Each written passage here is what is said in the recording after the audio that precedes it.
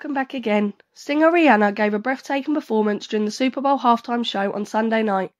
Fans will never forget the night as the singer sang some of her best hits, including All of the Lights, Only Girl in the World, and Work.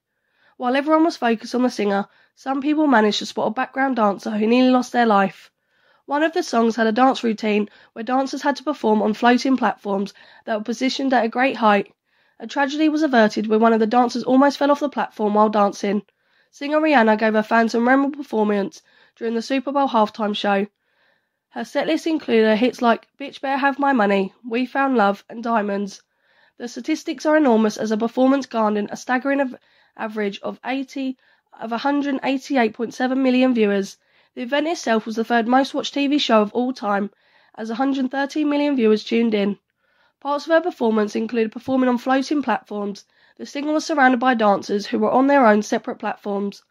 While Rihanna was performing All of the Lights, a dancer on the floating platform lost balance and nearly fell off the platform. Thankfully, they managed to get back up on their feet and continue dancing like nothing happened. The platform was set at a great height, and falling off it would certainly cause serious injuries. This showed that no precautions were taken by the organisers as the tragedy was averted. The singer also paid tribute to the controversial rapper Kanye West. She got criticised for it, as the rapper has made several controversial statements that led to his cancellation.